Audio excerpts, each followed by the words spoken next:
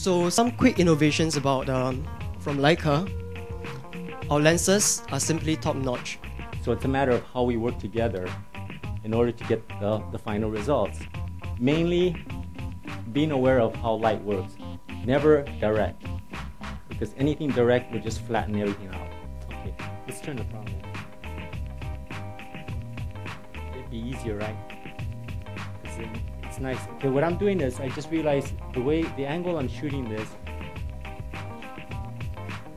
what you're doing is you're toning the light down, the amount of power on that white area. When you use shallower depth of field and blur most of the areas, normally you would have to have a light source inside, bounce it in, and then reflect it down. Can we put our hands together for Wayne and Henderson?